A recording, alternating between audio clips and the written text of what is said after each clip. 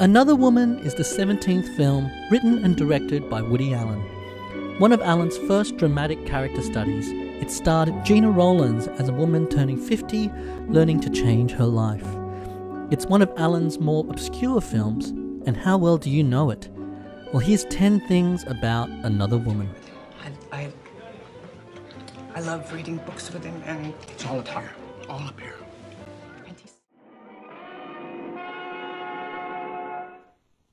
Allen has nodded to Swedish director Ingmar Bergman before, and does so again here. In particular, Allen nods to Wild Strawberries, Bergman's story of another academic on a journey through the past.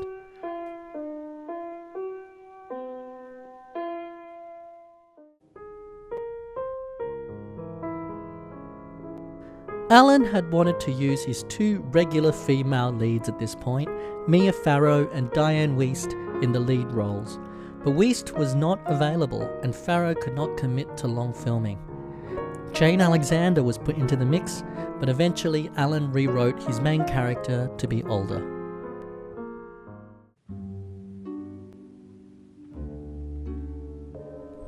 To star as Marion Post, Allen chose Gena Rowlands.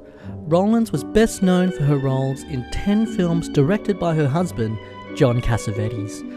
Allen has said that Marion is the one character he feels is most like him in all his films. You don't seek out my company very often. You must need something. Yes, I do need something. Only I don't know what it is exactly.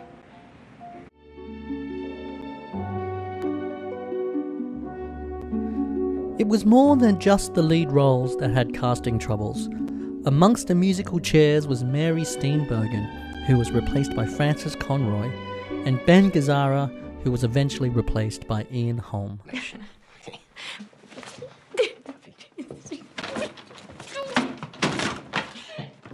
I'm so sorry.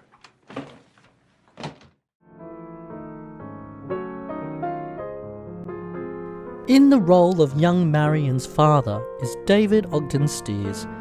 Best known for his work on MASH, this is the first of 5 Allen films that he would appear in for the next 15 years.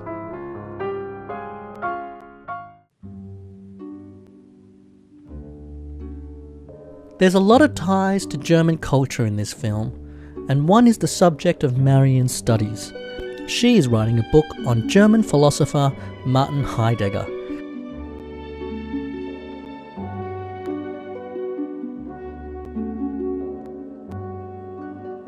The film refers to 2 poems by German poet Rainer Maria Rilke. The Panther is Marion's favourite, and the archaic torso of Apollo, with the line, "You must change your life," was loved by her mother. For here there is no place that does not see you.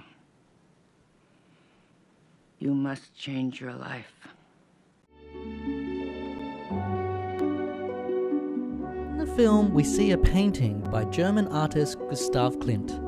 It's called Hope, tying in with the name of Mia Farrow's character. It was painted in 1903, and there is also a Hope number 2.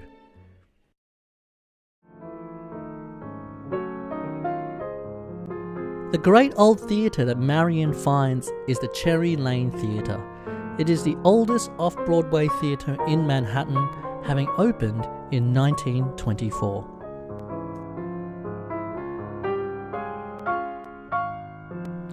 Finally, Allen uses Chumley's, a historic speakeasy in Greenwich Village.